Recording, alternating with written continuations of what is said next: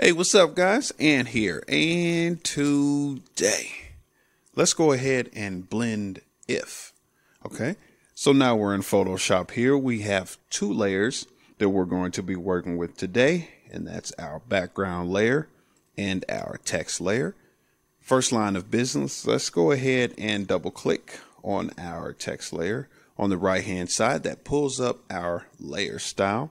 And then what we'll do is let's go ahead down here where it says underline layer. Let's go ahead and pull the darker arrow over to about like so. Now let's split this by hitting Alt and clicking on the arrow. Now let's move this over a little bit. Okay. Okay, that's looking good. Now let's do the same thing with our lighter arrow here.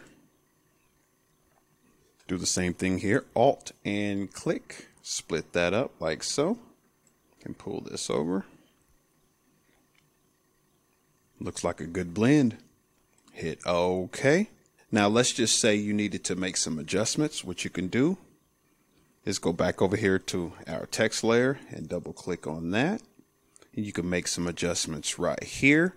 Now, if you're not too familiar with blend if, I do have a video right here that you can check out so you can get a better understanding of how blend if works. Okay, and hit OK. When we're done, we are done. That's it. I think that'll do it for this one. And until next time, have a good one.